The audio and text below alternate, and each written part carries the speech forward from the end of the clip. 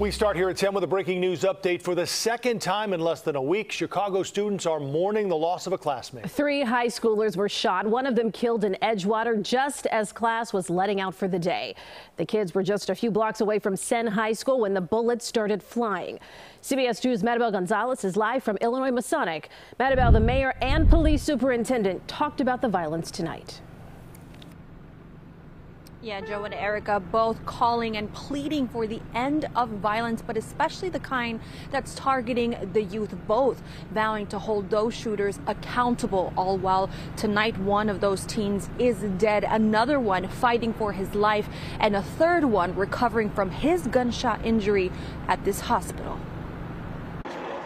3 Chicago students shot in broad daylight just steps away from Senn High School where they attend. There were 3 individuals, all juveniles, ranging between the ages of 15 to 16, walking.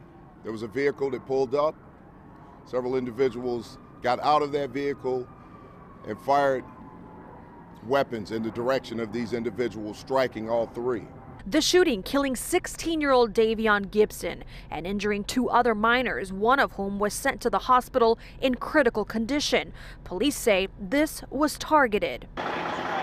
The streets of this Edgewater neighborhood between Lakewood and Magnolia Avenues blocked off while investigators combed for evidence. Chicago Mayor Brandon Johnson pleading for an end to the gun violence. Whatever conflict and whatever pain that you are expressing, this is not the way to do it.